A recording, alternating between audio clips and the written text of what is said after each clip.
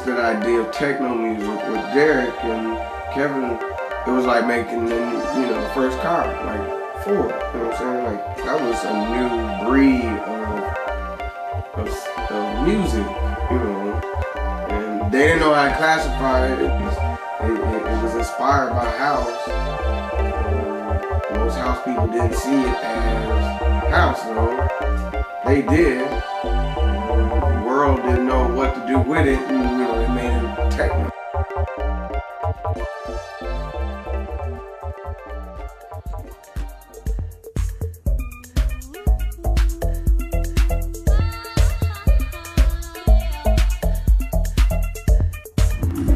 The sound that came out of Detroit kind of showed me a direction, you know what I mean? It was like, this is where this music should be going. It's a combination of like art and electronics and everything was like all mixed into one, you know what I mean? And it was also something that it had a soul to it that had never been, I don't know, it had not been done for a while. Everyone before that was kind of, for me, it was copying like disco and which is like, it's not bad, but it just basically took it to another level, you know, and look where it is now.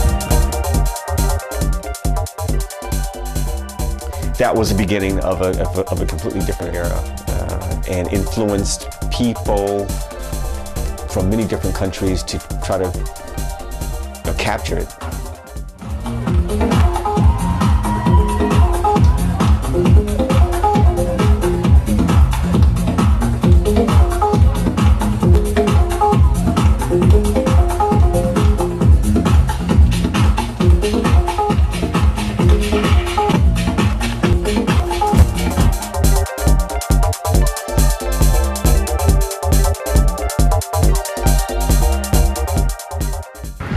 This is about the beginning of the beginning of the beginning. I mean, and it's about long overdue.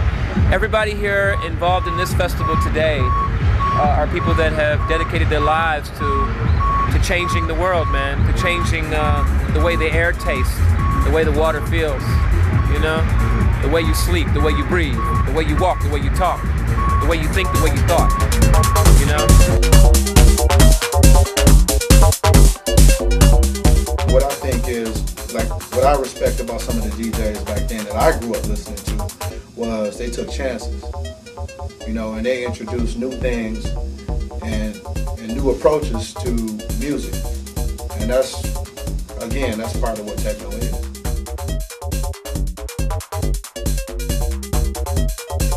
These kids who were like 17, 15, they have no idea that Black Hands created Detroit-style techno.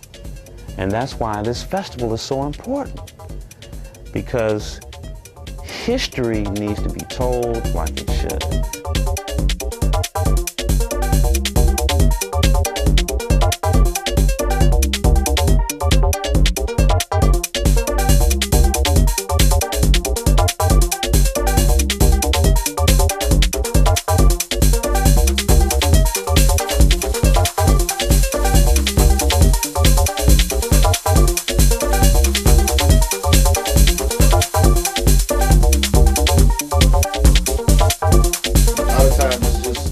Dark room in the field.